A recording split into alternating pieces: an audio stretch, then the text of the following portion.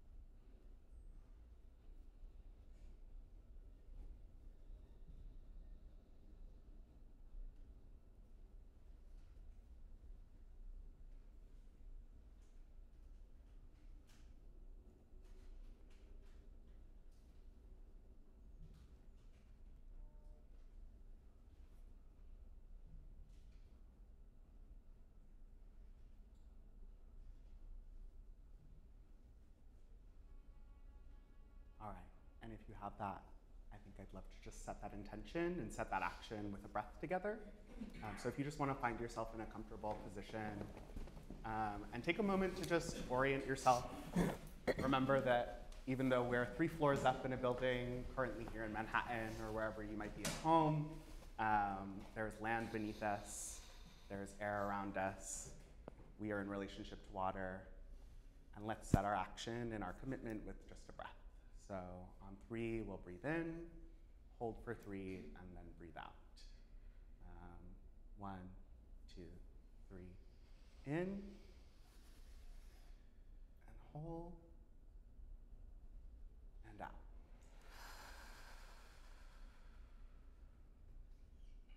All right. Another, maybe? We'll breathe in on 3. 1, 2, 3. And out. Thank you all.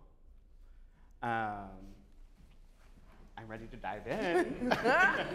I have a bit more I think I want to say just to ground us in the conversation that we're here to have today, and then I'm going to throw it over to our panelists to introduce themselves. But I think that, to start, again, title of this panel, this conversation we're having today, The Advocators, Forging Paths to Better Pay. I don't think that I need to tell anybody in this room that living is really hard. Sustaining ourselves is very difficult. If you don't think that that's true, you might be part of a problem. You might be a reason that somebody's not making rent this month. Not trying to attack anybody, but just trying to be real, again, about like the material conditions that we're really finding ourselves in. I have a habit of speaking in generalizations and universalizations sometimes, but I can say that in my experience in this industry, I found that we often find ourselves getting caught up in our art making practice in conversations about exceptionalism, how incredible the art making is, and the need to make art for art's sake.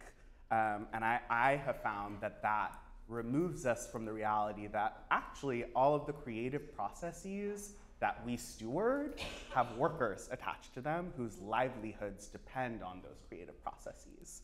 And inside of that, we're seeing, cost of living increases, costs of material needs are going up.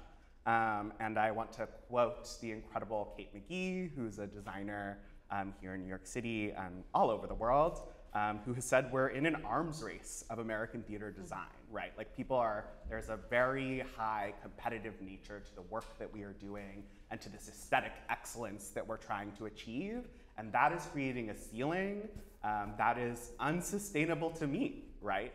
We're not actually effectively, in my opinion, telling stories. We're creating these very extravagant experiences for people to come to see a really clean, beautifully done thing that takes so many dollars that I know I myself am wondering, is this actually where we want our money to be spent? Is this the best way for us to be producing? And are we setting unattainable bars for ourselves to keep achieving over and over and over and over again?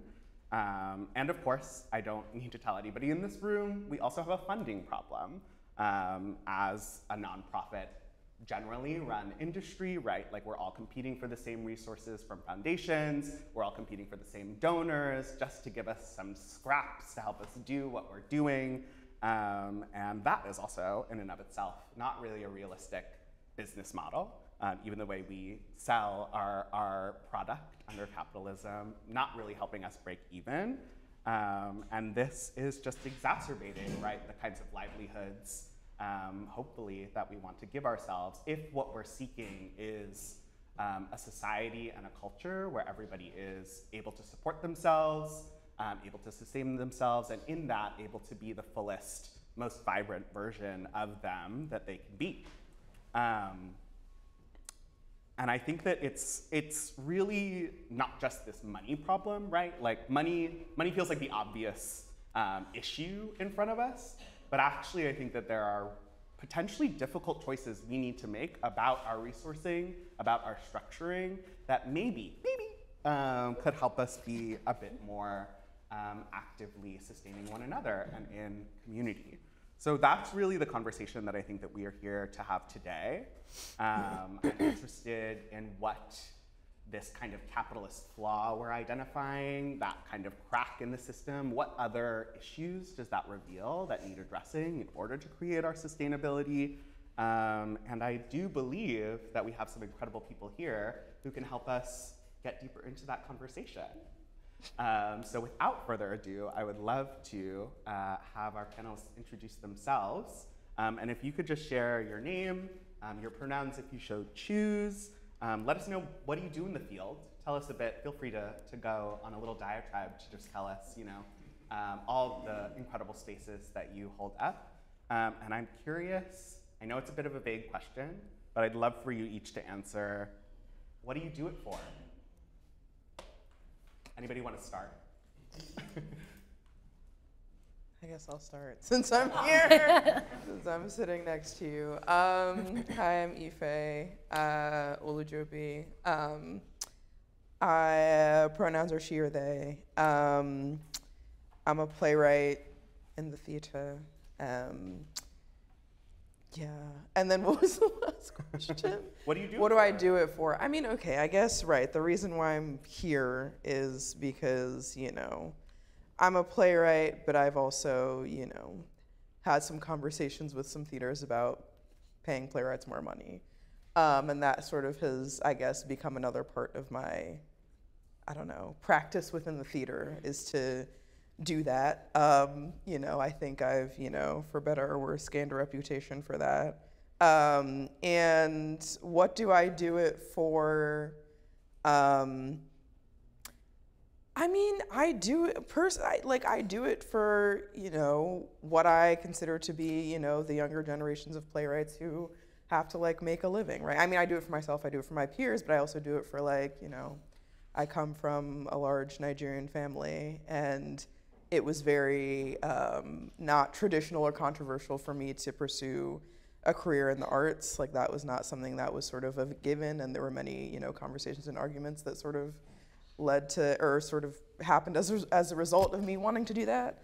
But, now that I'm here and, my parents are chill, I do, I feel like I go back to visit them, and sometimes, my mom will be like, oh, so-and-so cousin or this family friend or whatever, they have a kid and they are interested in theater or acting or drama, and their parents are really scared and they don't know what to do. Can you go talk to them, essentially?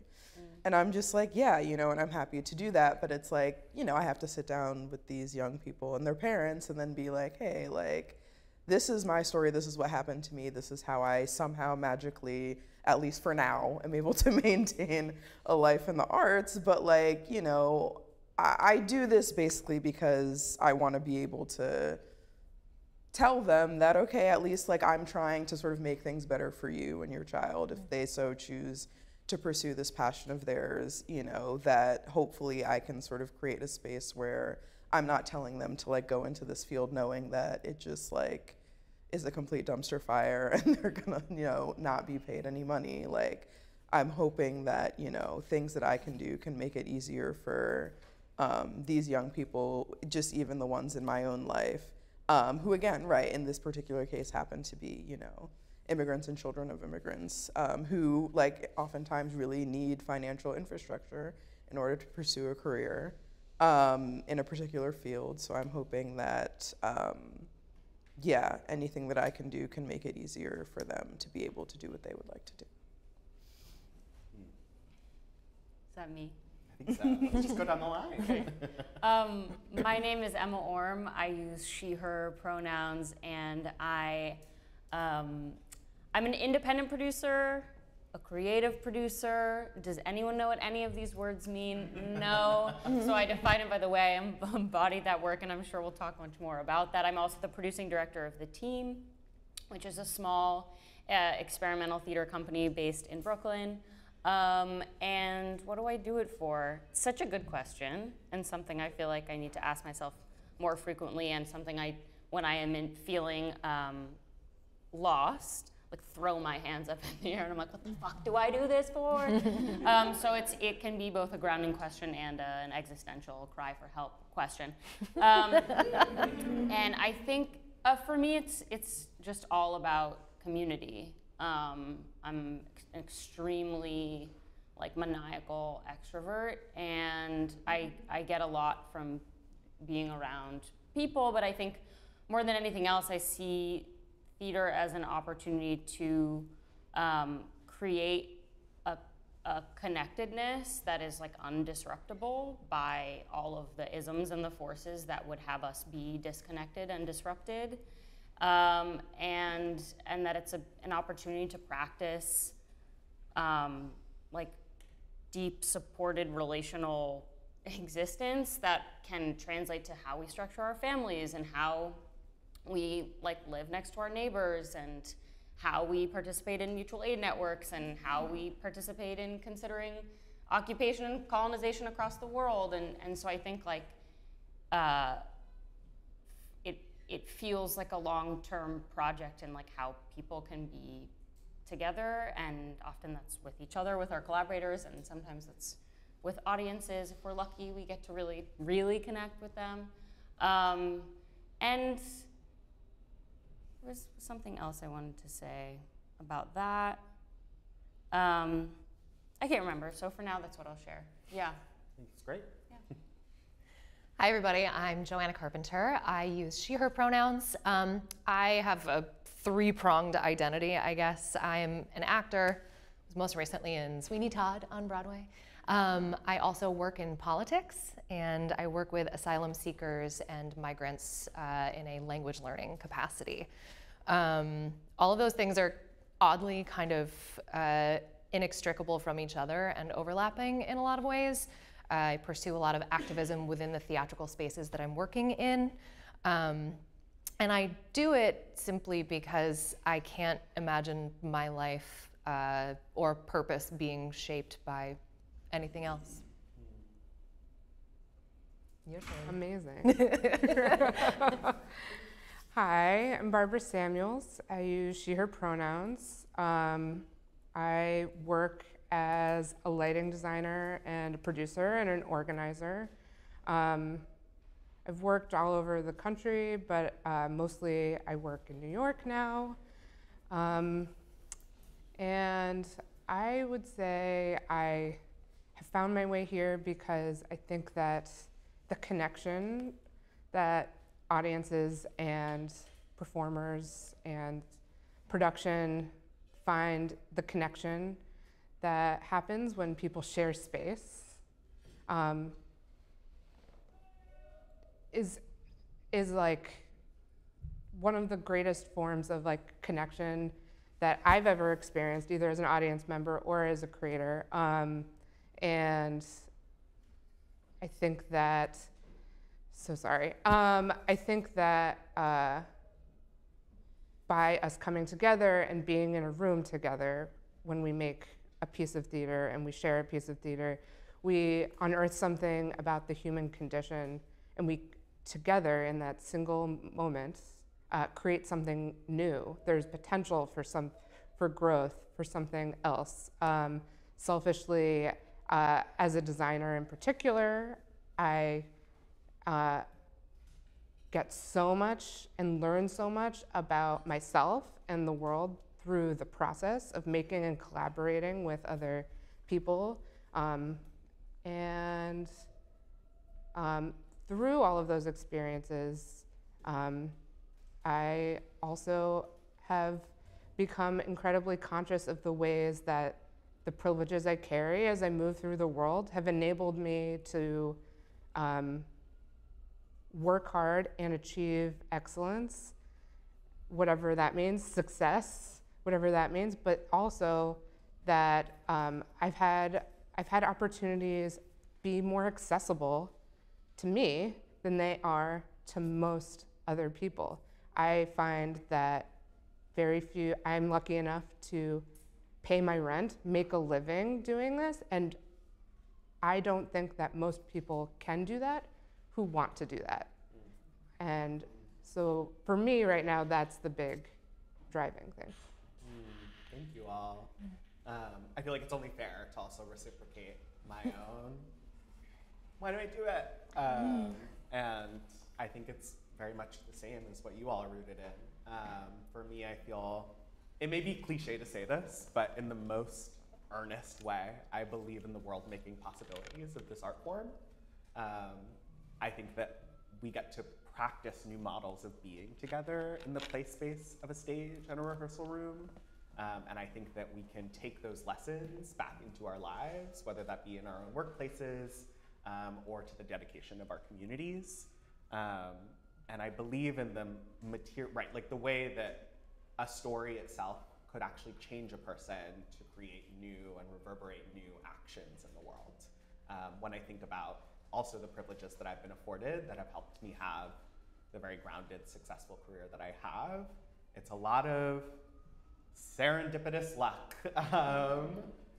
connections to people, just being in the right place at the right time to get me out of where I was in the system into a new part of it. And so I think really critically about what it means to create systems of liberation instead of systems of oppression, understanding that, right, there's, aside from revolution, which I certainly promote, if anybody is ready to take up arms and change today, you know, we're playing a longer game and need to create systems that actually guide us forward, right?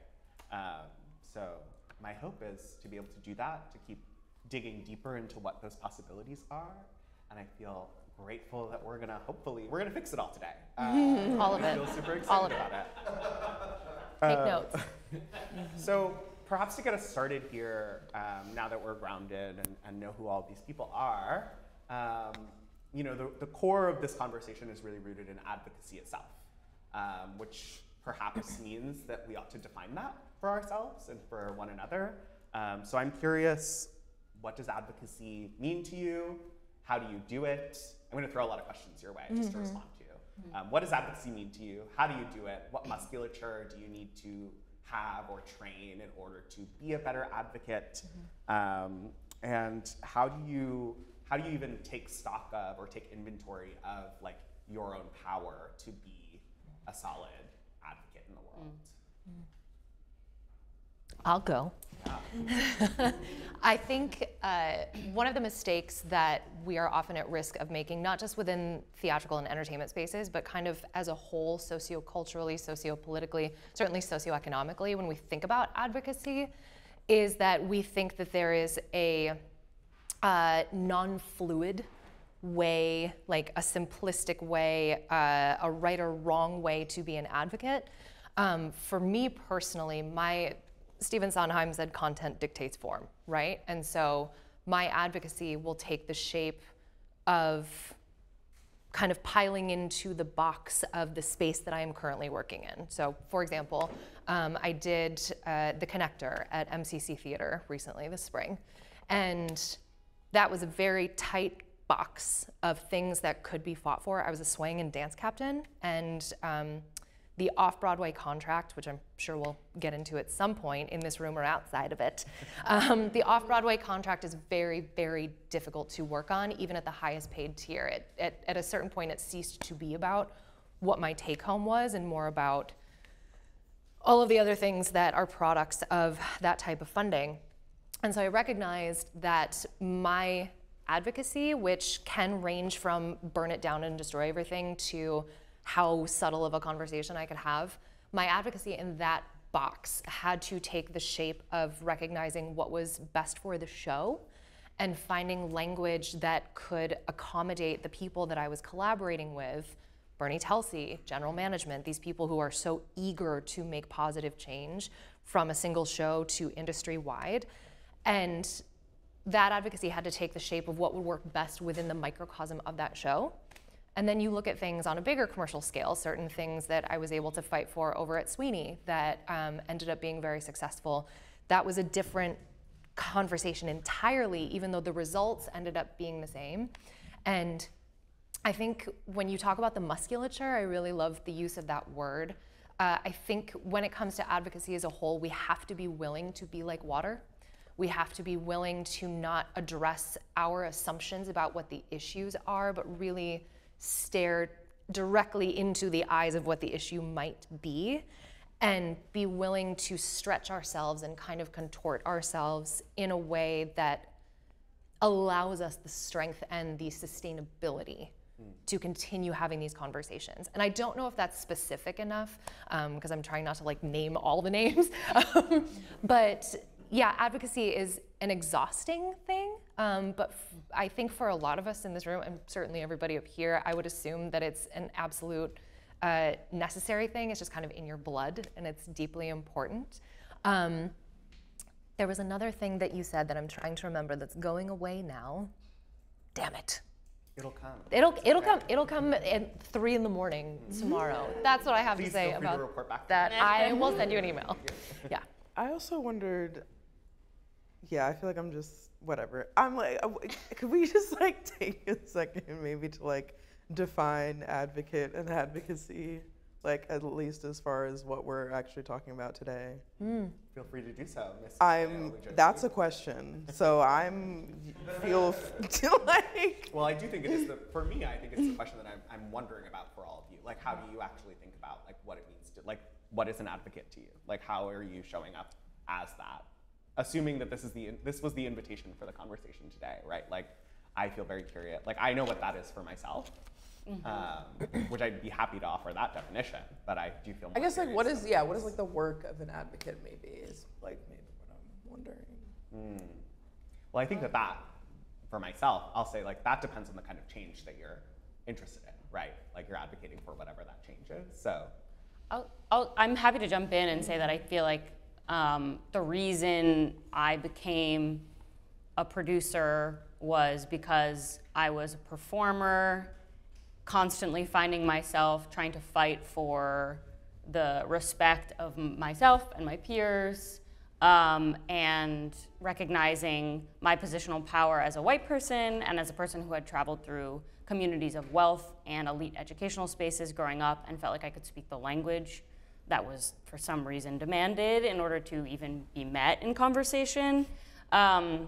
And producing felt like advocacy as job to the best of my, right now, my understanding of, so what that means for me, what advocacy means for me, is co-conspiring with artists to get the resources to them as directly and usefully as possible. And I agree with you that I think what that means is so highly specific to every context in which we find ourselves. And so part of the work of advocacy too is listening and understanding what the very specific terms of, say, an independent show in a small theater in Brooklyn that's being produced for $50,000, what advocacy looks like in that context, and what resources are available to move and to whom. It looks so different than my role as the producing director of a nonprofit organization, where advocacy sometimes means defending a choice to spend $100,000 of our savings to the board to be able to move through our mission-aligned activity, which is making plays. And yeah, so I think for me, advocacy means like a deep listening and planning and co-conspiring with artists, and then understanding what resources are necessary to make a supported process possible, and see how efficiently I can like siphon those resources. And as I'm saying all this out loud, I realize I'm like have some vision of myself as like the advocacy spy or something, you know, that there's some sort of like video game like cartoon novel to it all, where you're like, and then I got the money from the foundation, you know? But that's, I think, how I'm thinking about advocacy. Yeah. I mean, would you say that you feel like there's sort of like a representational quality to like that you maybe act as like a representative of like, do you know what I mean? 100%. Okay, this is interesting. Yeah, I don't know. I'm not like, I'm sure we'll get into it. I don't want to sort of like derail the original question. You're not. But I guess I'm just Take like. us where you want to go. No.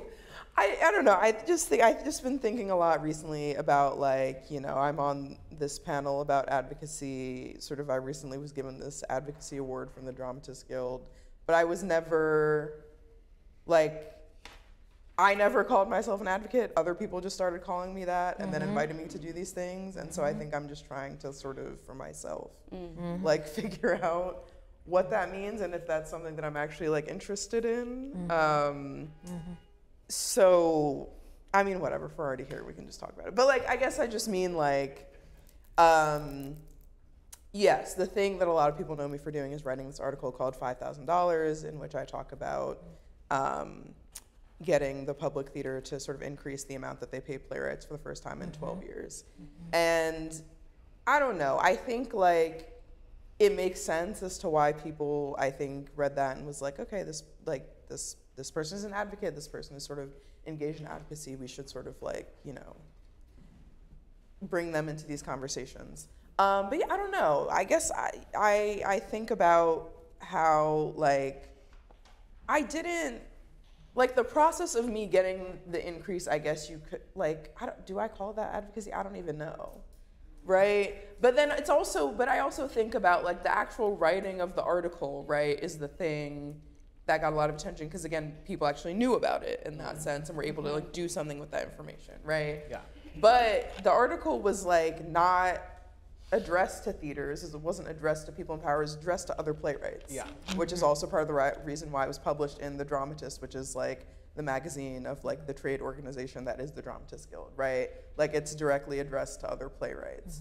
And so I think about, like, okay, like, oftentimes that I mean, not even that's putting it, but, like, that is the work that I feel like I'm more interested in, is sort of being in community and also organizing with other playwrights, not necessarily being like, I'm gonna be the one to sort of, like, advocate for playwrights on behalf of, or advocate to theaters or whatever on behalf of playwrights. Like, but it does feel like that's a sort of position that I've been put in a way that in some ways I can accept that. And then in other ways it does feel weird to sort of, I think I was trying to have sort of a collective conversation of be like, I did this one thing and you all should also do the same thing. And now I've been put in a situation where I'm sort of like an advocate where it's like, great, like Ife is gonna be the one to, like, have these conversations while we're all over here. So I think that's why I was trying to, like, frame this conversation around, or figure out, like, okay, what is an advocate, what is an advocate to, et cetera, because I'm like, I think I have, like, maybe a complicated relationship to that, at least at this point in my life. Well, it sounds like also the contradiction almost that you're getting toward is also this idea that an advocate is meant to be, like, a steward of community, and it sounds like the change that you've made has really been about your own personal needs and circumstances and standing in your own beliefs. And that, I think, to me, I see you being thrust into maybe this space of, like, opportunity toward advocacy for playwrights at large. Right. Because it's like you did it, you have a model, you've been able to name that, but yeah, I hear that it wasn't necessarily your intention, right? To be like, okay, and now I'm driving all playwrights in the change of their labor. I guess I did, in the sense that, like, I did write the article wanting to sort of, like, drive change, right? Like, I did want it, but I guess the change that I maybe envisioned was for other playwrights to also take up the mantle of trying to recreate what I did. And for me, in whatever capacity, to be able to support that. Not necessarily for me to be the one in necessarily rooms like this with a bunch of, like, theater administrators then talking to you on behalf of playwrights. Do you know what I mean? Right. Yeah, well, I don't think that it has to start, right? Like, it doesn't have to start with the intention of, like, larger systemic change. Yeah. Like, you can strategize towards that as an individual.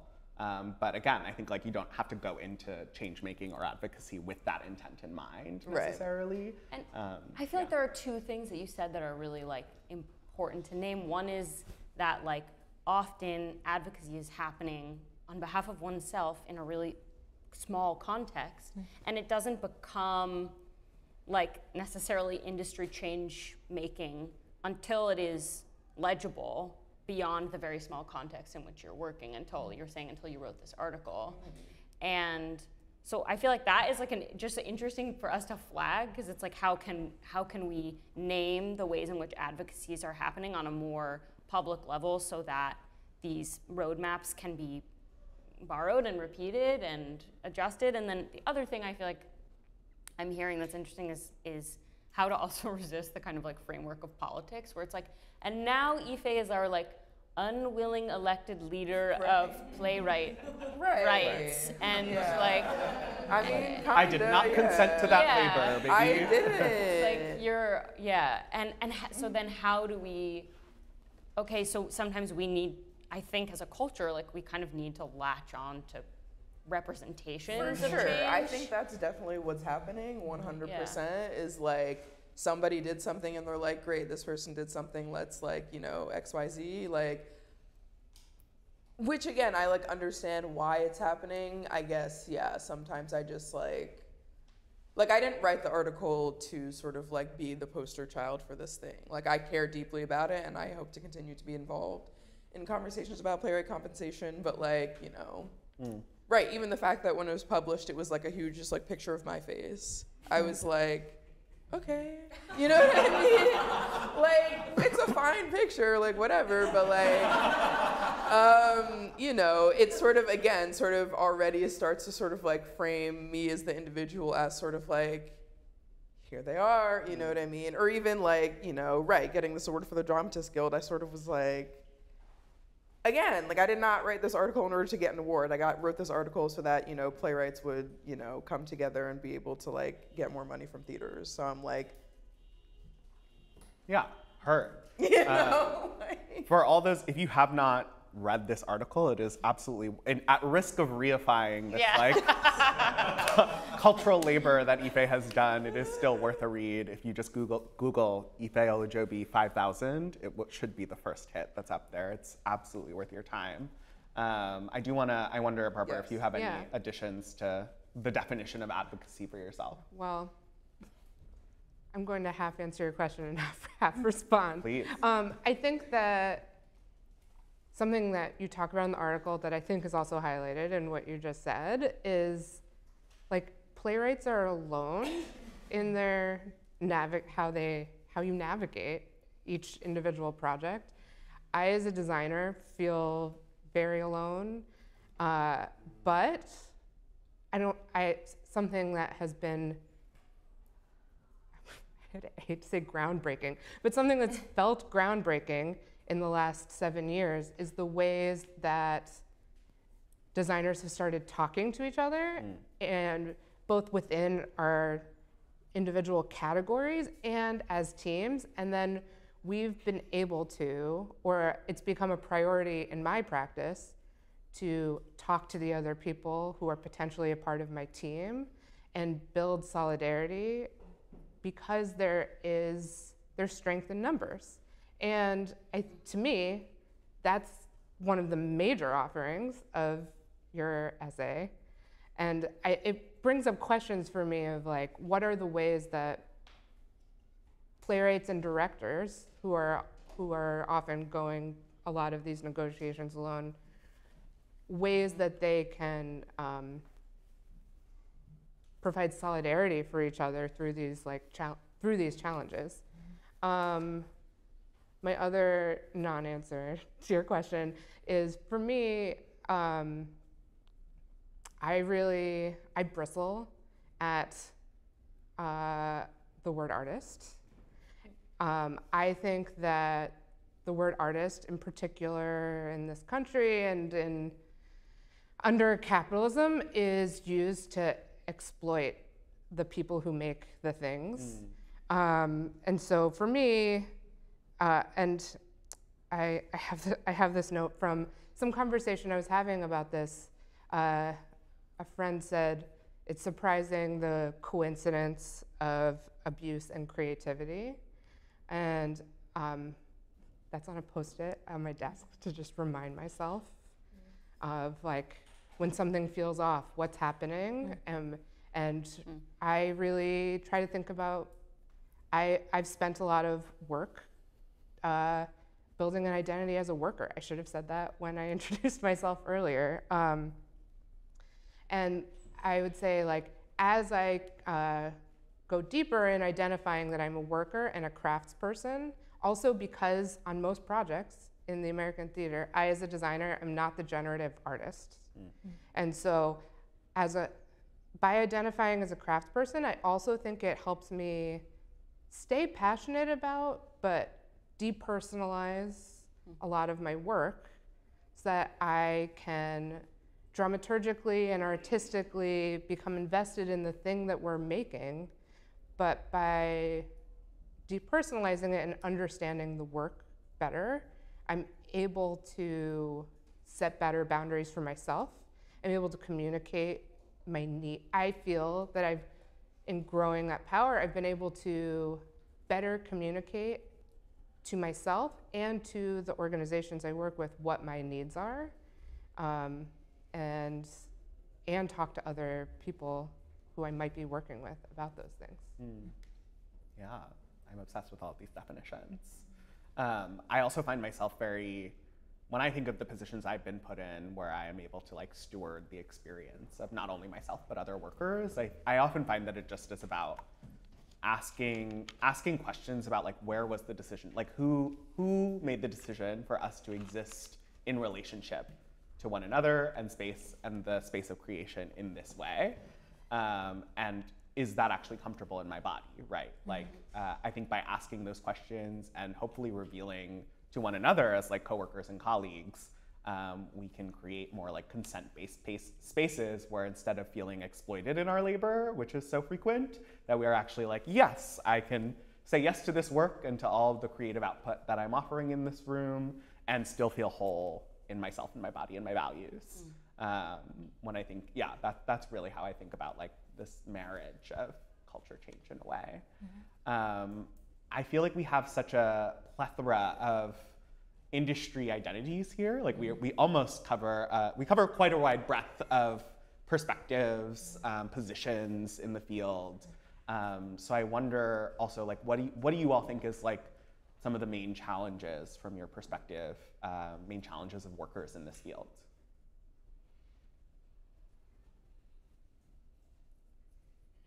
We're only here to ask the hard, the hard-hitting questions. Something that I've been thinking about recently is, as a person who builds budgets for projects, is how readily we will pay, and I feel like I should say that I'm working in like the downtown small organization and small production space. So as I start to say numbers out loud, that is the context. But that there is a readiness with which an independent production will pay an electrician $35 an hour. That is never the rate at which we will pay an actor for their time, or a designer for their time in that show. And it's because as I'm making this budget, I'm like, I know I will not be able to find an electrician if I do not pay them $35 an hour. Can I find an actor who will do the show for $1,500 for the entire show? Yes.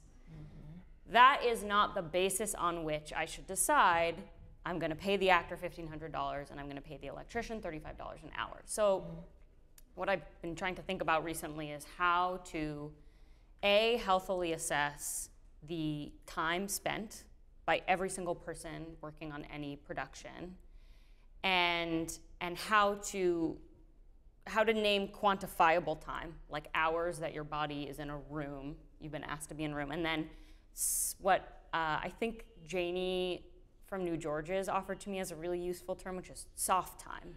So like the time that you're spending learning lines on the subway, or like having a phone call with a director because something doesn't make sense to you, or and how to wrap all of that up into basically like an assessment of the hours spent on a project, and then take what I think is a respectable hourly wage, which is again not that respectable, but within the context of where we're working and how much money we have available, and add that hourly wage back up and see where I land. And often the total is a lot higher than the fee that was initially going to be offered. And so then I have two choices. Either I say, we have to figure out how to afford that number that we just added the hours up to, or we have to figure out how to pull the hours down.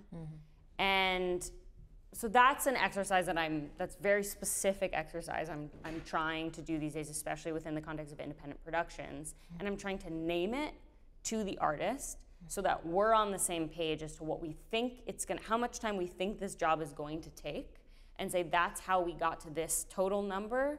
And if once you reach, like 10 hours before that total number of hours, you let me know.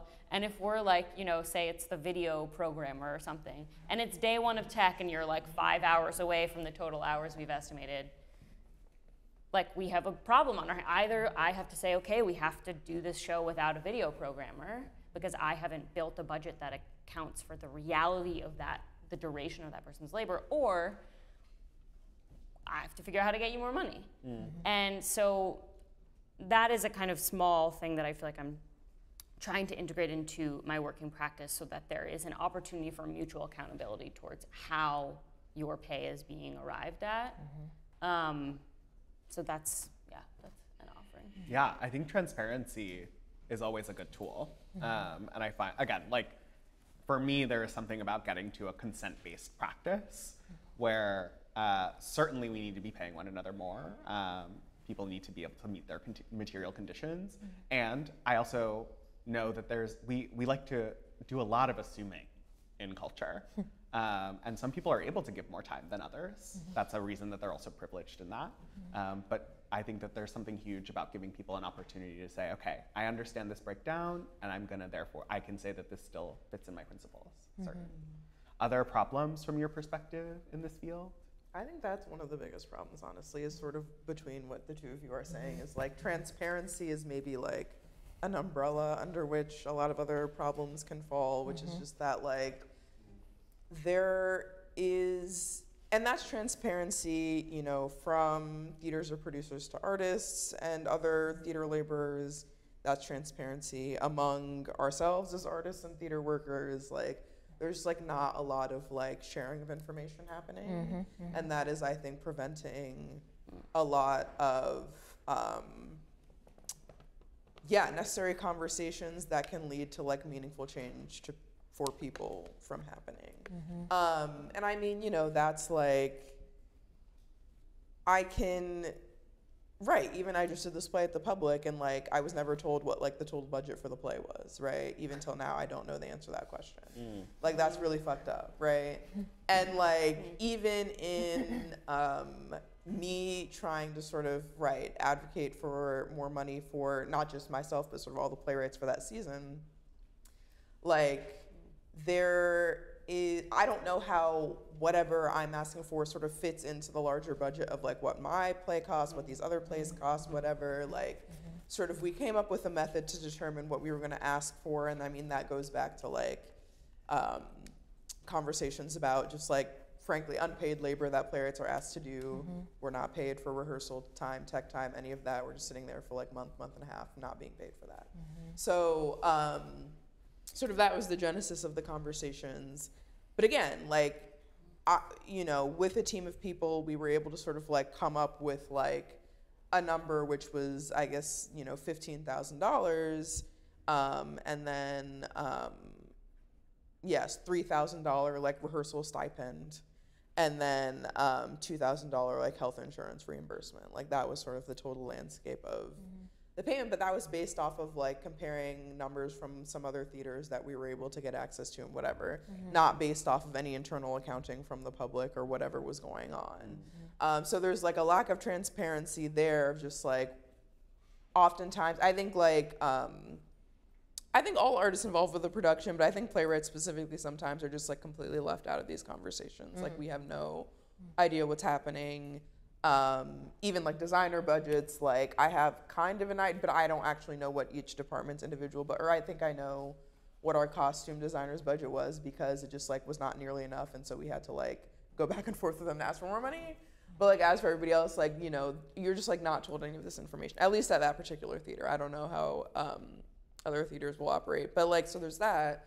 And then there's also the transparency among each other. Like, again, you know, a lot of these conversations started for me back in like 2022 when I just like so happened to have like 3 readings in the course of like 2 months at these 3 different theaters. And so I was able to sort of like look at actually the amounts that they were paying me.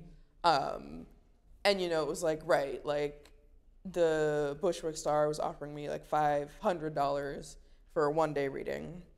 And then MTC was offering me $500 for a week-long reading. And then the Public was offering me $425 for a week-long reading. Wow. So I sort of was like, what is happening? And which of those organizations has the smallest budget? Exactly, exactly. For those at home, everybody in the room is aghast.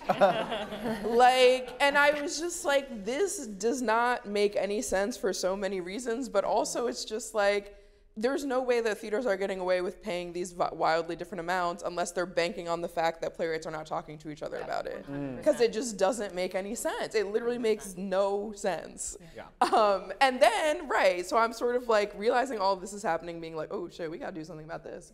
And then, right, so there was a conversation with a bunch of other theaters that we can maybe get into later, but also in the process of trying to get the Public to pay me more money for this reading, I emailed Morreale, who was formerly a producer at Soho Rep, and basically was just like, hey, how much do you all pay playwrights for like and this is all like standard industry, like 29-hour week-long readings we're talking about, except for the 1-day reading, obviously.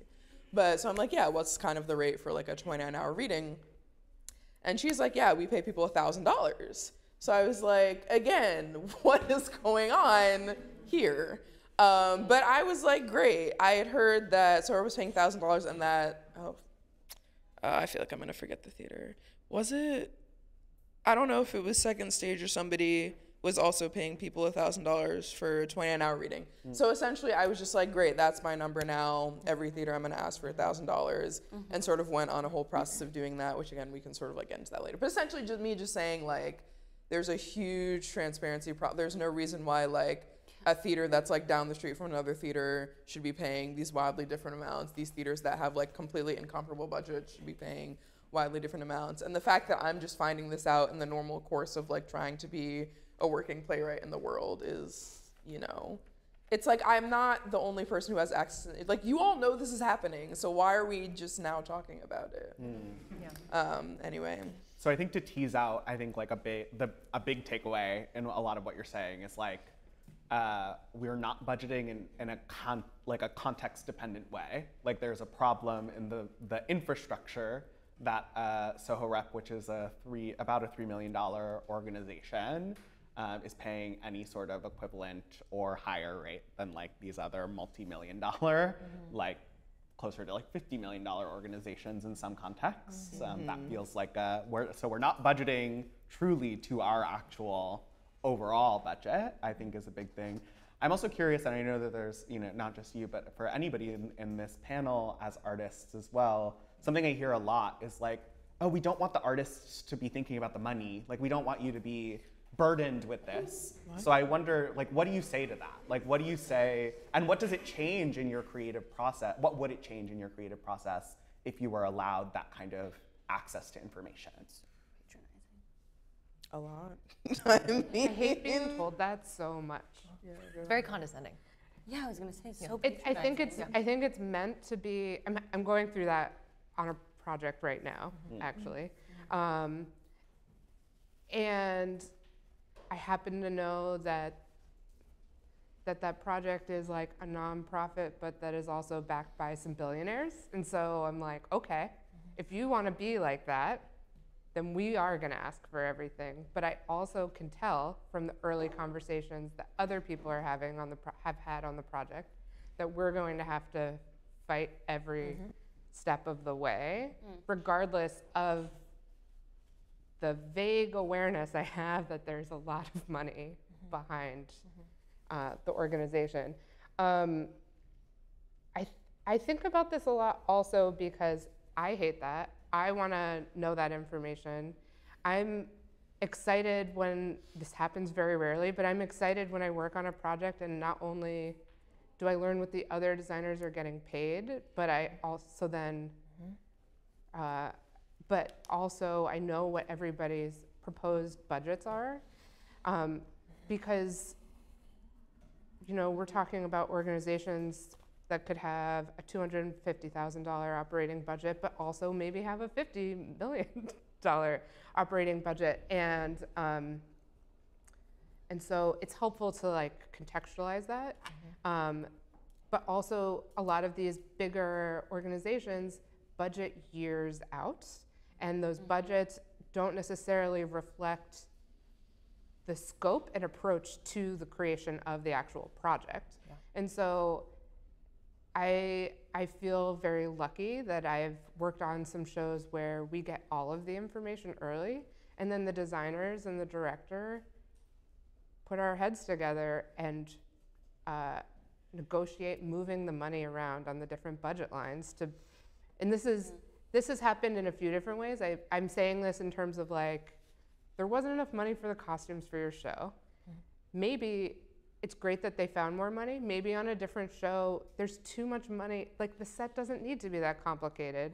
And we put the money into the clothes, or like us as a group of designers and director decide what our priorities are for our production and have the opportunity to make a counter proposal, or like you were saying earlier, Sam, give consent that like our priorities for the production are aligned with the producing institution's priorities for the production.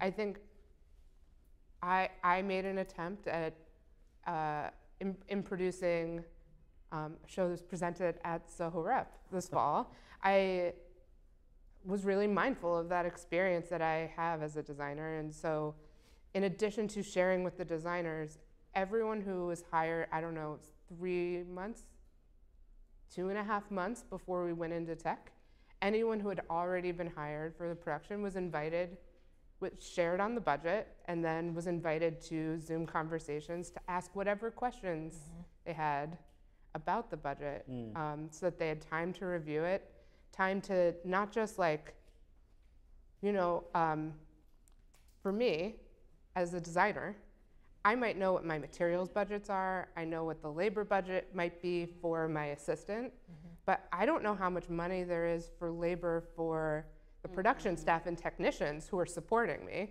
and who, like Emma mentioned, are frankly getting paid a lot more than me usually.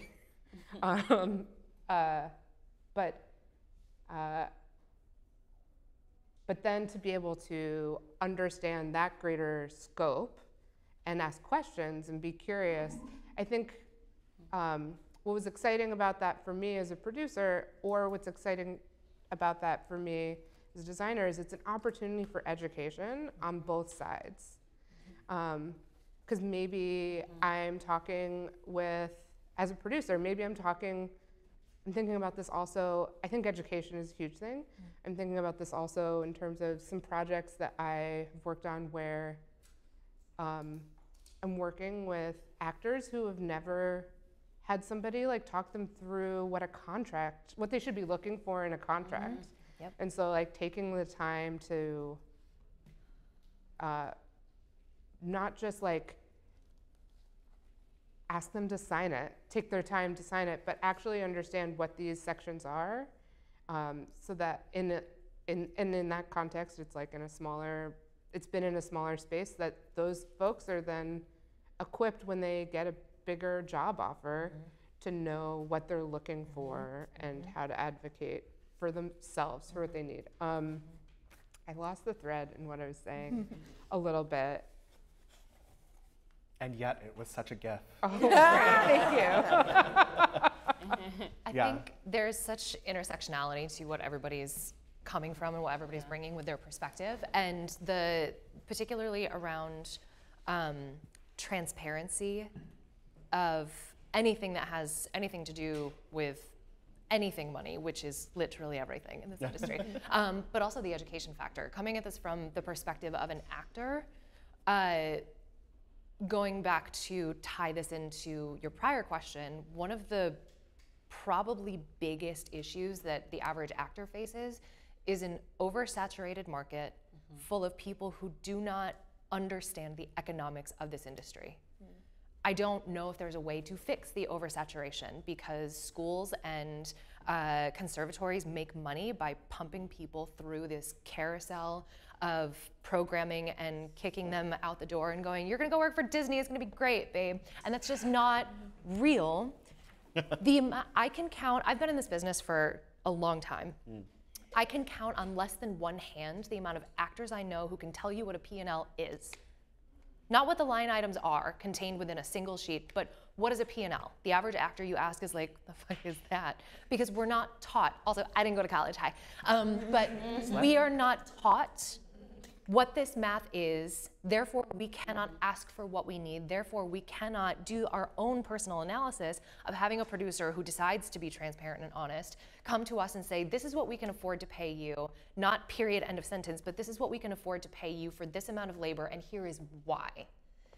A, what you're talking about is very non-existent except in the smaller spaces, because the other thing that this all ties into that I don't think we've actually phrased out loud yet is power.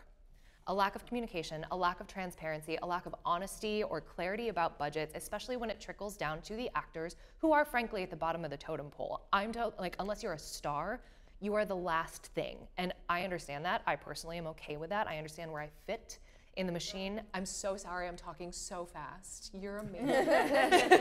But I'm heated. But if we as artists, in whatever way we identify as an artist, are withheld and kept away from the transparency because that is power, that consolidates power, usually from the people at the top who have the money, so there's that trickle-down effect.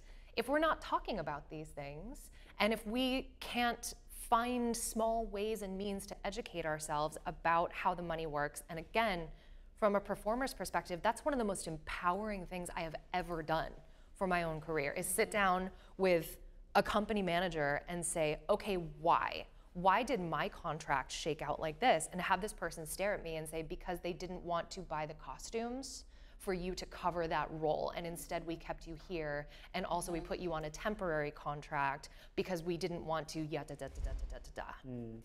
And we don't have to like the reasons behind it, but we do have to talk about the reasons. And I think in this industry, money is power.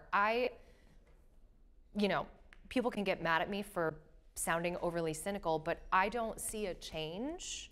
This is kind of a larger thing. I don't see a change to the consolidation of financial power at the top. I don't see us changing that. We are not going to mitigate capitalism. That's not a thing that we are going to do.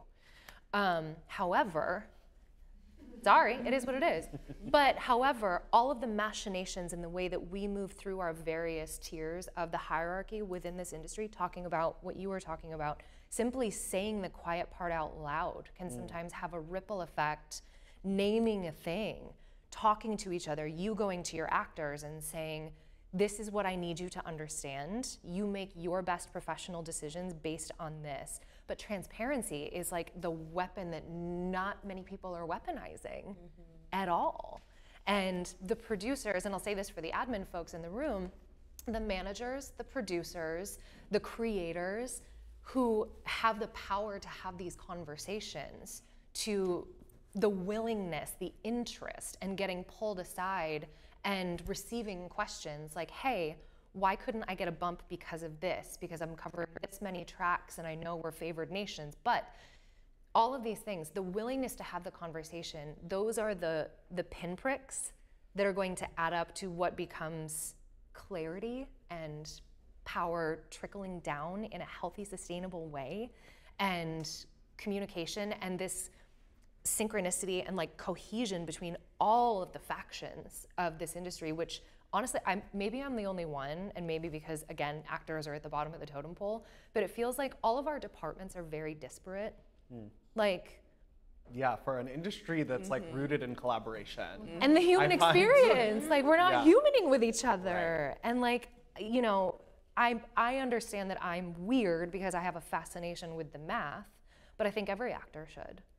Because just because that fascination is not imparted to us as important as playing the role and getting the job, like the mental health toll, this is the other thing too, is as an actor, if I understand that I did not get this job because of a myriad of numerical factors that have nothing to do with my humanness and my artistry that I brought in the room, the freedom that gives me from taking responsibility for not getting the job for whatever reason, that to me feels like liberation, even if it's only momentary because neuroses.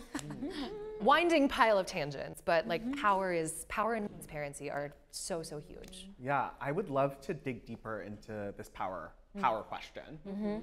Because while I certainly understand your analysis, I think from where I sit in the industry, particularly as an institutional producer, and my experience in producing and like sitting in that kind of like, you know, regardless of where I am in the org chart of the producing structure, that's certainly a leadership position, right? I bristle, to use that language a little bristle. I bristle when I hear artists also speak about their own power as like, right, sure, we can say that actors are lowest on the org chart, and like, I think we should and ought to be thinking about like, where do all of our laborers like fit in our organizational analysis? Totally understand that. Agree that when we're thinking on that, in that kind of context, that perhaps there is this perception of lack of power. And I also find that, again, this is not an attack of what you said, but I think that it's like perpetuating a kind of like patronizing view of like empowerment and agency, right? Like I certainly hope to be leading spaces where people feel like they can activate their agency at all times. And I think it's difficult because there's a relationship to risk.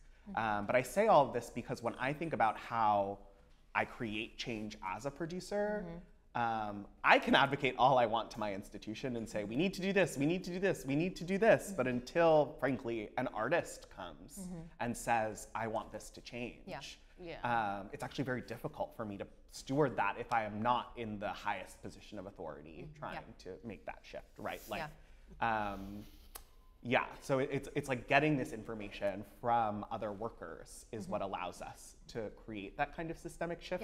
So I wonder, I guess, I'd be curious to hear you all speak a little concretely to, you know, in those moments of advocacy for you, where you are positionally, how do you push through, you know, that tension of like, I don't have power, I can't do this, there's a risk here.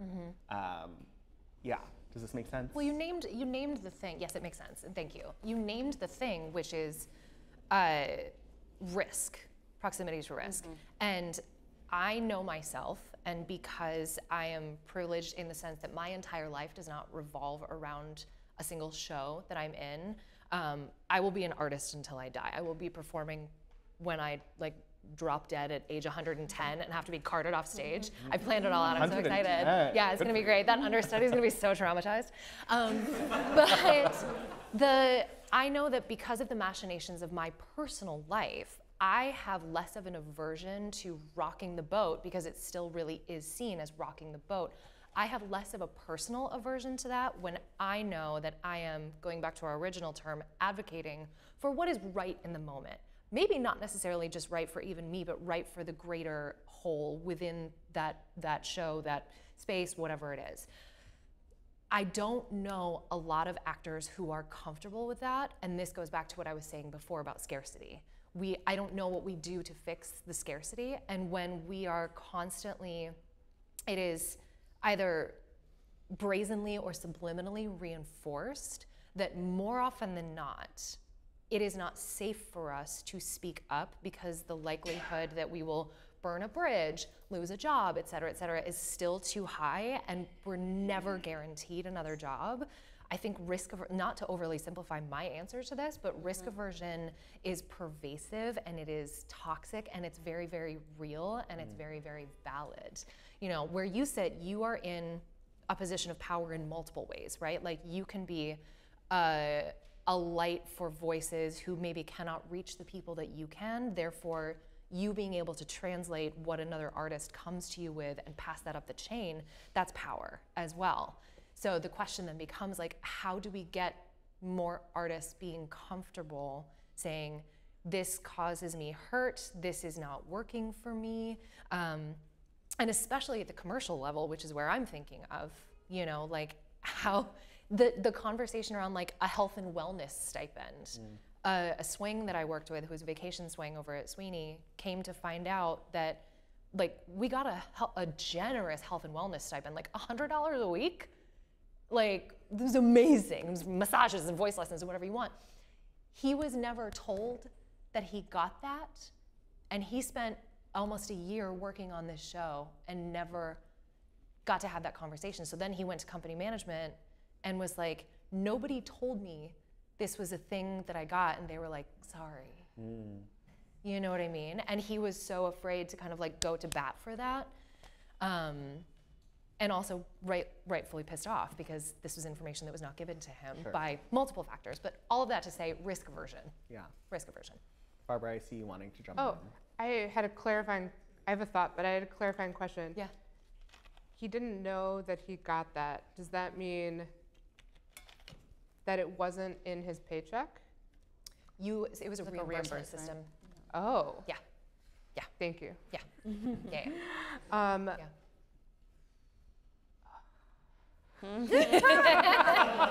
Yeah. I Well, there's hate some that benefits so to much. that, because then it's untaxable. Sure. Sure.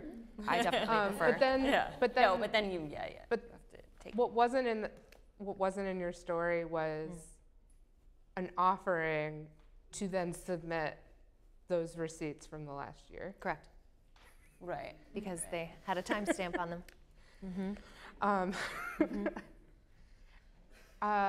Sorry. I think that people are going to be disempowered, and something that was said earlier about listening is really, I think, asking questions and listening. I think so for many people I know, like my first comment would be people in power should ask people with less power what they need in order, and not just in order to come to work, but in order to thrive in the workplace. And that could look like a lot of different things.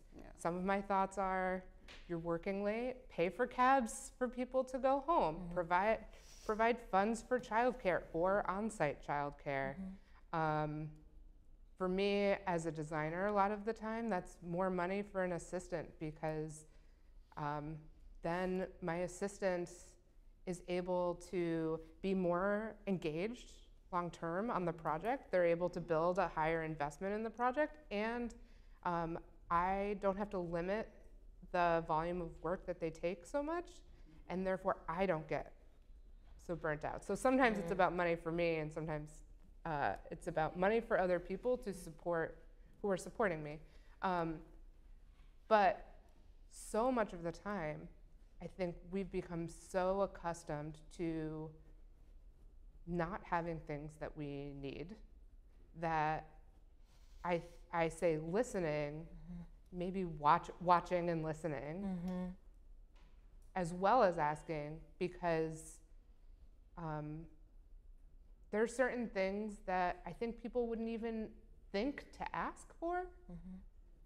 That would, like, one of the things that I've started in the last few years really asking for is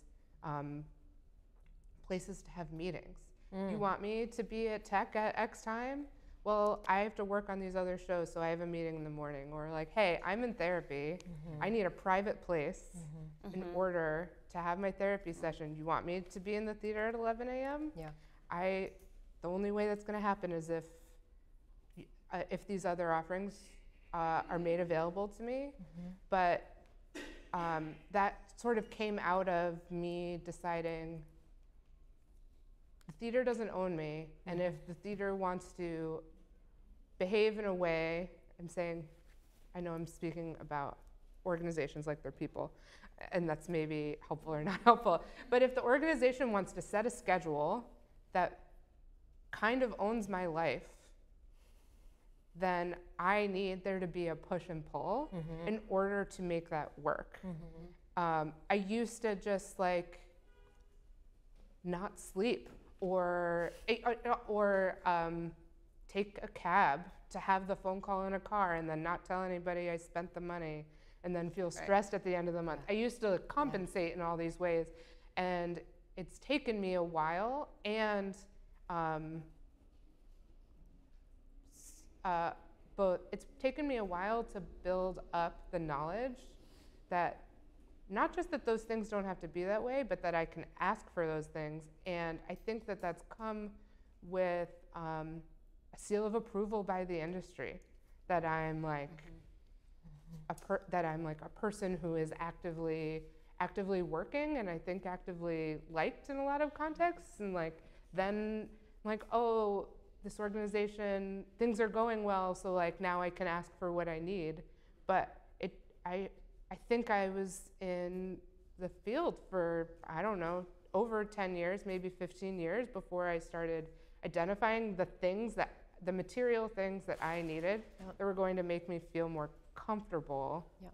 That if somebody had asked me generally or had said, hey, we have this idea, we have like a spare dressing room, or there's an extra desk in our office if people need to use it. If someone had just like generally said that in an introduction meeting, I think it would have like cracked open the idea that like, hey, if I need something, I can go to, I can ask for it. Can I ask you a couple questions? Yeah. Is that okay? Of course. I'm curious about two things. One is this, thank you for all of that. I'm like taking notes over here. When you say, I have the shared instinct to start a collaboration with like, what do you need to be successful in this or to thrive in a working context? And so I guess my question is, if I know on some level, I don't know completely concretely, but I have a sense of the limitations of what I can offer. Is it better to start with like a pie in the sky conversation, or to start with offering of some of the bounds within which we'll have to figure out how to help you thrive? Yeah, I think some boundaries are good. I also think what Joanna really spoke to and is a piece of this is like, the question, what do you need, is so general that I think for some people are gonna have really specific answers that like may or may not be feasible. And like, I know right now I have a feedback form sitting in my inbox from a project that like wants to know like how the process went. And the questions in it feel big, and so I'm scared, and it sits in my inbox. Yeah. But it's like a diner menu. It's like too big. But I like really want to give the feedback, and I will also say in that case, the questions are big enough that I feel annoyed about the labor, the uncompensated labor that's going to go into the response, and so I'm in a bit of a feedback loop for myself about that. But it's because it feels like big questions. What do you need is a big question. And so that's where I think like asking the question, but also listening, and in addition to your pay. Some are just automatic, like the daily wellness stipends, you don't have to request those, they just come. And others are by request. I feel like we start to get into this equity territory, right? Of like, not everyone needs the same thing to show up into the room. And so sitting with the reality that it might be okay that one person get a caretaking reimbursement and not another, because maybe their partner is a banker and can cover the caretaking costs themselves, or anybody single and a banker?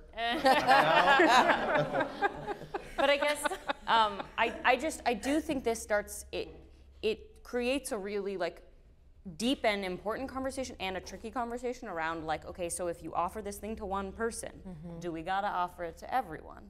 And I often think the answer is no, but taking the time to have the detailed conversations that allow you to arrive at that. And obviously if you can, great, sure, offer it to everyone, but sometimes that's not the best use of resources. It's sort of blanket offering.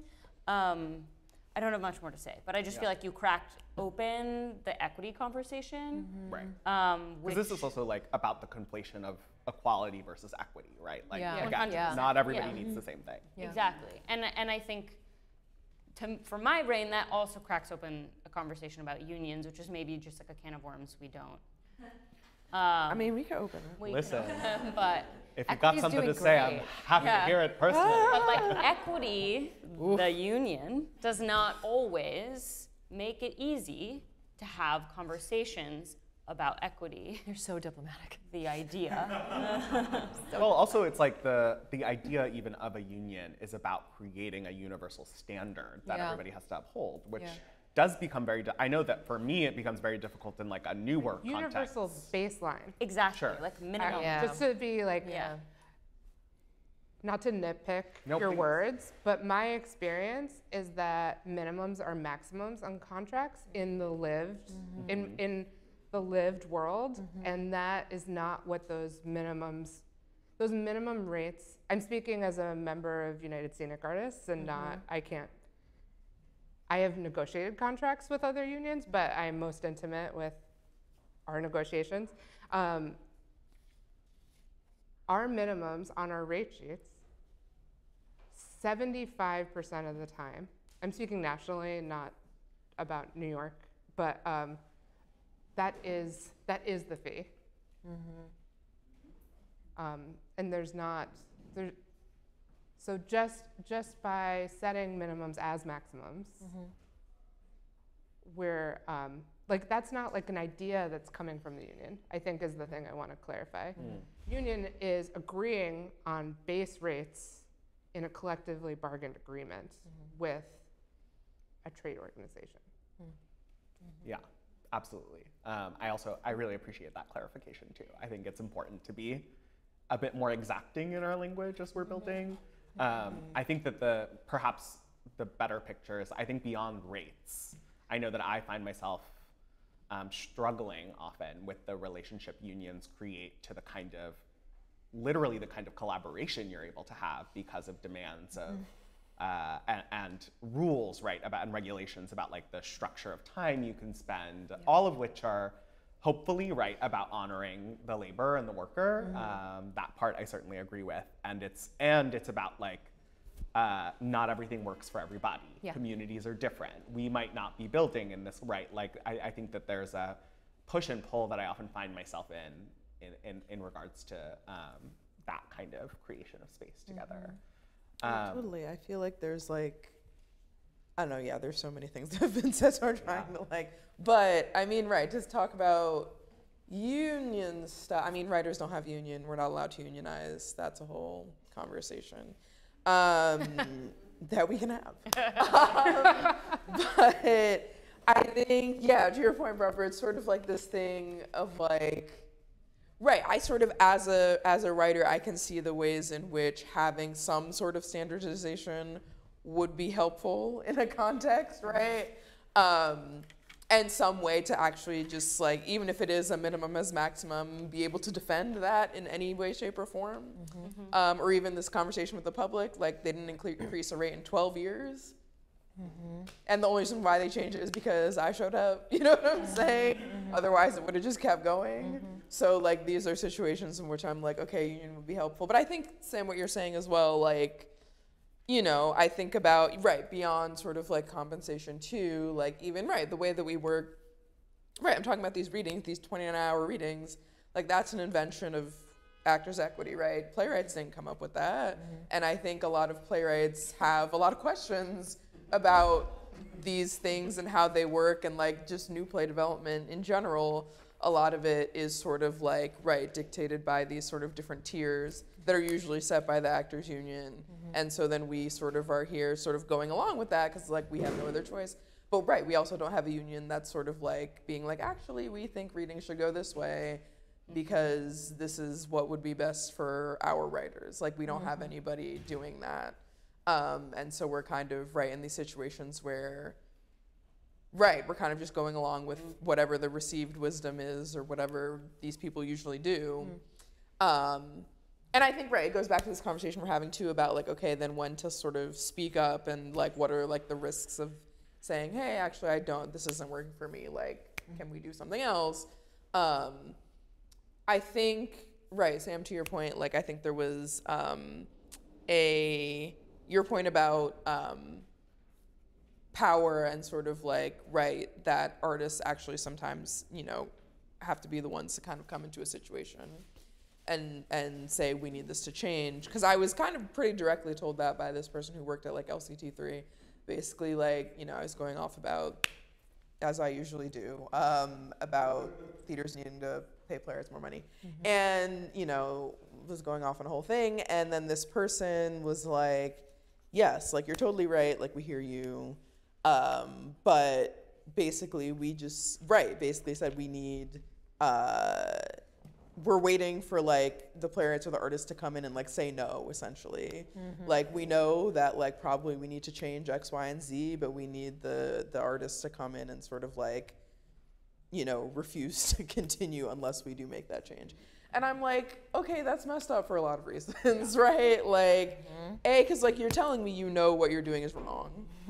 And that you're not going to change it unless somebody comes in and tells you to change it. But then there's all these factors that you're talking about that like sort of, that I think are also coming from theaters, right? That are sort of preventing people from feeling like they can say something because they don't want to lose opportunities, right? So like all of that is happening. On the other hand, okay, there's two things. I guess on the one hand, I think we do need to question some of those fears, which is something that I've been talking to a lot of playwrights about. Because I'm like, I think that's the thing is like, oh, we don't want to speak up because we don't want to be labeled as this, or we don't want to lose opportunity or whatever. But I'm like, okay, like, at least for me, talking to other playwrights, I'm like, name one situation where that actually happened. Yeah, Do you know what I mean? Right. Like, name one situation where a playwright went to a theater, asked for more money, and the theater was like, get out. Yeah. Give me the data. You know, like, that, I've done that many times at this point, and that hasn't happened to me. Yeah. So I think we need to be real about like, okay, like what are we actually afraid of here, right? And what is like literally happening when we ask for more money, right? And I think there's just like, right, the destigmatization and then like the releasing of fear in those contexts. And I think a thing that can be helpful in releasing that fear is operating in groups and operating in collectively, right? And I mean, some of that goes back to sort of like a union conversation of like, okay, what are the ways that a union can be helpful to artists organizing, even if the union itself is problematic, which it seems like many unions in theater are, but like, how can maybe that be a conduit to facilitate groups of artists getting together to try to sort of like advocate even in these small scale ways? Like when I was doing these things for the readings, like I kind of, there were a couple of situations in which I was in these sort of, whatever writers group, the like resident writers groups at these different theaters. Like at Ars Nova, I was in their like play group. And so in that situation, I was able to kind of just like reach out to the other members of my cohort and be like, hey, I guess there were like whatever, 6 of us for that year, and just be like, this is the information I found out. I think we should ask for more money for reading. And then so the 6 of us were able to sort of like come together, brainstorm, figure out what we wanted to do, and then sort of like go to the theater as a group. So like that obviously reduces sort of like the fear of being like, you know, feeling like you're gonna be singled out for something. And there's other situations in which, like at MTC, I was part of a reading series. I didn't know any of the other 3 playwrights, but I just cold emailed them and was like, hey, like, again, this is the information I've been learning recently. I think that we should all get together and ask for more money. I know that you don't know me, but this is what's going on. And they all agreed, right? And granted, like, you know, I think definitely from an institutional standpoint, they were able to identify me as sort of the troublemaker. But, yeah, but I do think that operating in these groups has been really helpful. And for me, is like a way to move forward. I mean, this is like, you know, going back to sort of like, you know, just like organizing like labor movement stuff, like all of these things like happen in groups of people, right? So I feel like, and you know, to these conversations about, right, like how does a producer or an organization be like, okay, what do you need? I think there is like individual conversations that need to happen, but then it's like, right, I don't know, how does sort of, I think on an individual production, right, like artists can feel isolated because like often, like, right, there's like one playwright on a production, right? Or even if there's one lighting designer, even though you have like an assistant or you might have like a small team, it's still sort of like you're doing whatever. But I think, right, these cross disciplinary conversations do end up being really helpful, right? Or even I remember being in one reading room and like, right, I was trying to ask this theater for more money, and like, during like breaks from rehearsal, I would just be talking to the actors about it and be like, y'all, I sent them this email yesterday and this is what they said. And the actors would be like, oh my God, this and that, you know what I mean? Like, and they would tell me about like different reading experiences that they had had. And so like, I also then learned a lot about what they were being paid at different theaters. And like, I think it's like, you know, and I don't necessarily have a perfect model for this, but I'm like, hopefully there is a way that sort of like, even within a particular production process, artists of different disciplines can sort of like check in with each other about what it is that we need and also learn things about each other, and then also be able to kind of like go to a producer or a theater in a way and be like, hey, we all got together and talked, and like these are things that would be helpful to us as like a group. And then there can be like the individual check-ins of like, okay, I actually need childcare, or I actually need this like private room, or you know what I mean?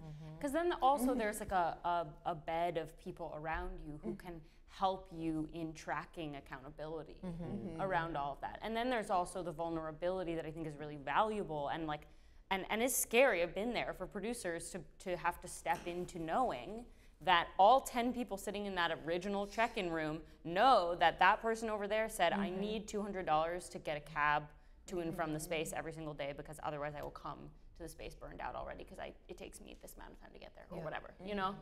And so I do feel like it creates a really like high stakes of accountability, which motivate change. Yeah. I would love to wrap, I think, this part of our conversation and move us to another question, but I think some thoughts I also want to offer to the room. One, gossip, so important. Actually helpful. There is like actual genuine community value to this sharing of information. Again, not for exploitation or demeaning, but actually like building a collection of data. I also just want to, again, activate everybody's agency. I think particularly marginalized folks were taught that we do not have power. We learned that we do not have power socially.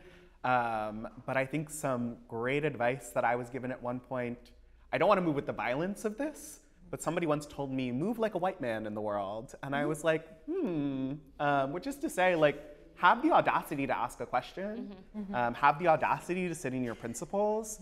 You might find actually that people are more willing to engage with you than not. I also want to say, only you, an individual, can know what your own risk level is. I think that one of the things we've identified in this conversation is a difference between commercial producing and nonprofit producing. What I could tell you is true of a nonprofit structure and the kind of, hopefully, human-centered values that exist in that structure. As a producer who wants to see this world, who is also advocating for pay equity, who is also beholden to the power of institution and not the only singular decision maker, I can do my best advocacy when I also have allies in the artist's room. So I think that there's a lesson here of like, identify your allies, don't feel like you have to do something alone, and also know that there are institutional employees who are willing to shoot themselves in the foot to help you get to the space that you want. I certainly feel like one of those folks. And I also just wanna like, I wanna encourage us all to like, divest in demand. If some place is not, the reason I say this too about like have the audacity do it is like, especially as a nonprofit employee, if somebody threatens to quit, if somebody is like, great, I'm not going to do this job because you're not giving me X, Y, and Z, I am activated to do as much as I can humanly do to meet those demands, right? And to make that kind of change. I do think I, in an institutional position of power, have a responsibility to excavate further into systems of liberation, certainly. But I also, it is this like, I can't do it alone, you know? There is, I think, something that can also be offered. And I really always want to emphasize, like, I do believe that we all have more power than we think that we do. And if you can take inventory of what you believe to be true and maybe just find a comrade who you can go to and say like, are you also experiencing this? Are you also interested in this? The work can hopefully move forward. So all of this said, I think we've we've complained, we know what the problems are, we want pay equity, and we understand that there's instability in all of the systems and infrastructure that's allowing us to achieve that. I would love to know, what are your hot takes for the changes that are needed in our field to achieve this kind of sustainability, this holistic monetary sustainability, human-centered sustainability. I am particularly interested in things that maybe people would dare you think of it, something that the normative structures that be are even unwilling to consider. Like, do you have a thought of how we achieve this that you think would drive us forward? Emma's got a little smirk. I have a list. Oh, list? Oh, give me the list. Brought the notes. Produce I'll also say, sorry, Yeah. just for time's sake, we have about 15 more minutes Great. of dialogue together. I'll try to be How long efficient. is that? Produce fewer shows and pay people better. People over things. Something as some of these conversations were happening over the last few minutes, the other thing that I thought, oh, maybe people don't know this, is the costume designer is always the most exploited person. They always have the least labor and the least, they often don't have a place to store their things. They are carrying everything around. A big educational thing for me has been lighting designers in the last 40, not totally historically, but in the last 40 years, has been a predominantly male area.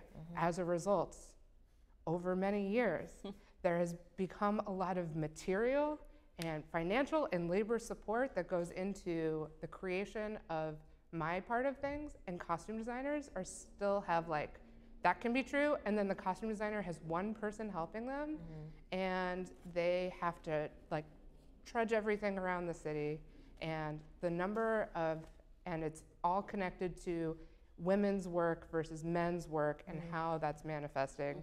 So give more money and resources to costume designers and wardrobe people. Have to figure out the laundry situation. All theaters need.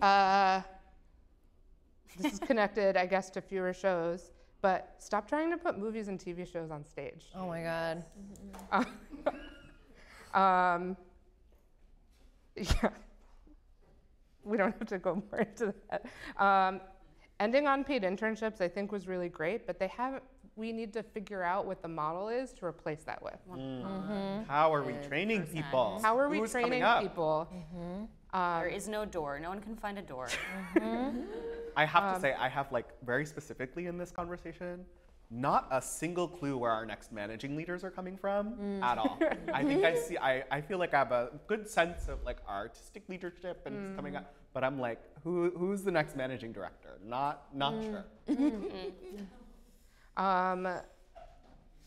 I said some version of this earlier, but if you want my feedback or you want me to promote the show, pay me to do it.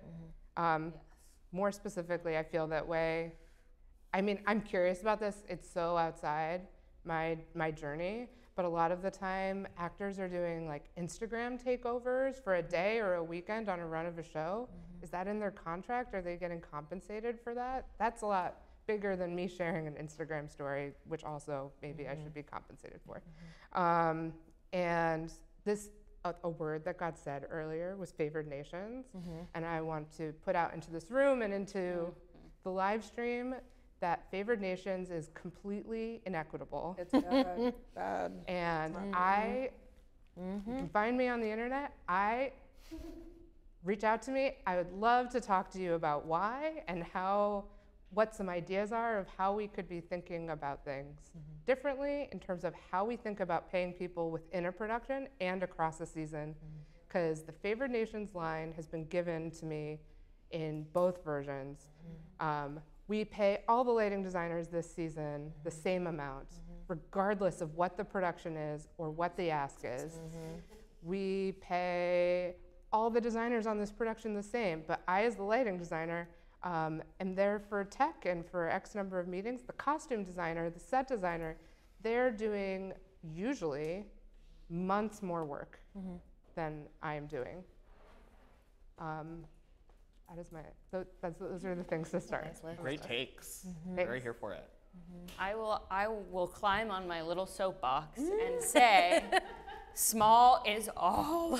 I really, really, really, really deeply, really believe that the future of theater is in small organizations.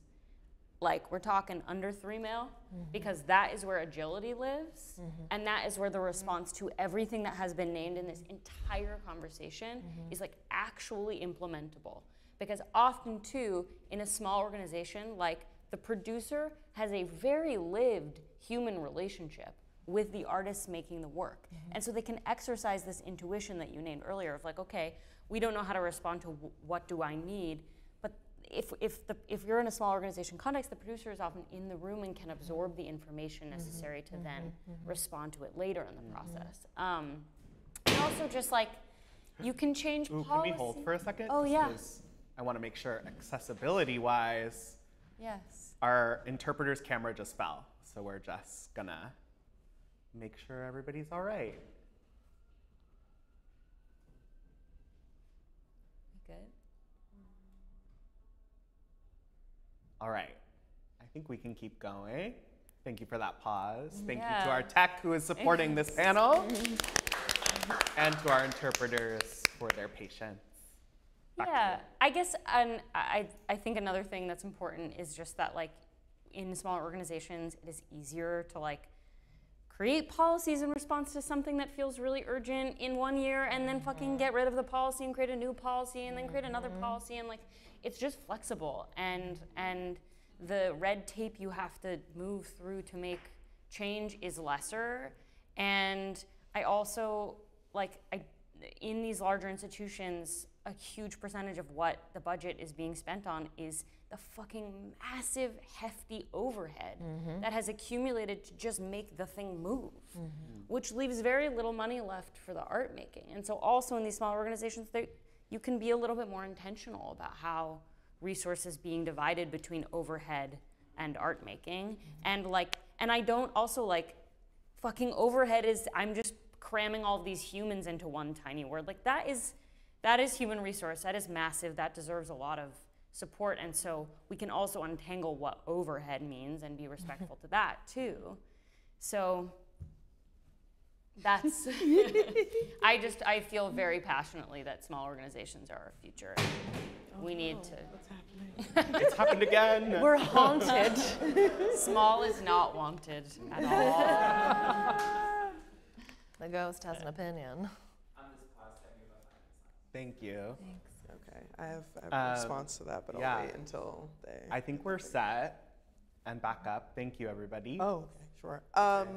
Yeah, I was gonna say that sounds great. I agree. No, I mean, I think I agree with that, and I think I will say I think I've been, in terms of all the things that we're talking about, in terms of like, right, how to create better working processes and transparency and pay equity and all these things. Like, I feel like it's been a lot easier for me to have these conversations with the smaller organizations that I've worked with, being probably like a Soho Rep or a Bushwick Star. Oh my God, not this nail fell off. But Don't worry, I'll fix it. it's okay, we got it handled. But right, I remember talking to the Bushwick Star around this reading and being like, right, even though the amount that they paid me, I was happy with, they were gonna pay whoever directed the piece. Right, they were gonna pay me $500. They were gonna pay whoever directed the piece $100. And I was like, For 20 an hour? for one day, for a one-day okay. reading. Ooh, still not great, but Still not exactly. trust So me. I emailed them and I was like, hey, this doesn't feel great. Like, I don't feel great reaching out to a director and offering them $100 for this kind of work, because it is a one-day reading. But obviously, right, it's all these hours that they're doing outside of the reading. That also because we basically had to cast it ourselves. So there's a lot of work that they're doing. $100 does not feel right. So, but it was the response to that was so Right. They like got back to me and were like, you know what, you're right. This is something we've been thinking about. We like had a Zoom meeting about it. They were like, you know what, let us like think on this and like see what we can do and get back to you. Like 2 weeks later, they're like, okay, we think we can pay them $300. And I was like, okay, like, wow, thank you so much for like really actually taking this in consideration and doing the thing, right? But I think it's because of the smaller organization. And I was just like talking to 3 people and was able to be like, hey, like we were able to just like work through it together because it was like, right, this more manageable size and scope and like, yes, so I agree with that. I also agree with like, we need to stop doing favored nation stuff. It does not, it like is just a sort of combination of 2 words that sounds really nice. The nations are not favored. But the nations are not. They are not. Favored, honey. You can't just make. It's also not legally binding. Right, exactly. Even though it is framed that way. But theaters will literally be like, yes, this is our policy. And it's like, okay, but how did you arrive here? And then they don't have an answer for that. You know what I mean? Like, and I mean, that was the thing, I forget who was saying, or I think, right, you were saying about like asking why. Asking why is so vitally important. But yes, favorite nations needs to go. And then the third thing I will say is that, yeah, I don't know, whatever. Like I said, for me, again, as somebody who sort of got into this arena by just being like, okay, me as a playwright, I'm going to try to make change in these ways. And I'm also going to speak to other playwrights about how maybe we can work together to make change in these ways. Like, I think I personally, like, you know, as a maybe, you know, worker category, think we need to sort of be a little bit more,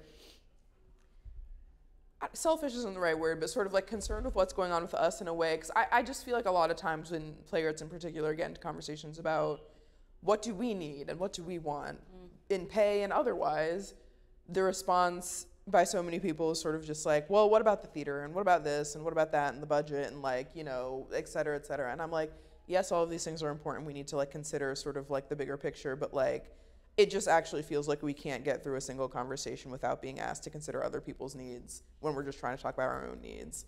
And so something I'm also trying to do is say like, okay, we actually just need a space for us to talk about what we need without anybody else's input or intervention. And then once we can come up with that, then we can take that into conversations and be like, this is what we need. That's what you can offer. Now we can go back and forth. But I feel like we haven't even gotten to the point where we can just like have our own separate conversation. And so that is what I would like, is to actually say like, actually don't talk to me about what's going on with the American theater because I actually like don't care right now. Like I need to be concerned about what's going on with me and my fellow workers and me and my fellow playwrights. And like once we figured out what we need, then we will come to you and then we can talk, right? So. Joanna? Yeah, my hot take might be unpopular, but I don't think that there is or should be a one-size-fits-all answer, solution to something that can be technically distilled down into a single concept. So like pay equity, there's not a one-size-fits-all solution to it. So I think the best thing that we all can do in this room, in whatever way our personal toolkit allows us to, is to be focused on staying curious and intentional about how we can humanize and educate the people that we are collaborating with or want to collaborate with in the future. And that's everything from choosing what show you're gonna do, to working out the contracts, to how you hire, to whether or not you provide childcare. I think those are the tiny bricks that will lead us eventually to something that feels like equity, but it's done in the micro moments and it's done in the micro spaces. It's kind of like there's never a finish line for racism or sexism. There's just not gonna be a finish line, but what dismantles those things is the intentional humanization of each other in moments where we might not have otherwise. And to do that, we just have to be curious about what shape that might take. Thank you. I'll make my own offering and then I'm gonna close this out here. Not to put too fine a point of it, but I think my hottest take is the do less to do more. It's a bit unfortunate, I think, that like, right, capitalism demands that we grow and we grow and we grow. That's what we've seen our institutions do. And now our biggest institutions are facing a dilemma where they are cutting costs by cutting a full production. And then that whatever that money was is just dissolved back into the universe, right? Like it no longer exists. My call would be, while you still have the time and the opportunity, right-size your capacity, consider what your overall budget is.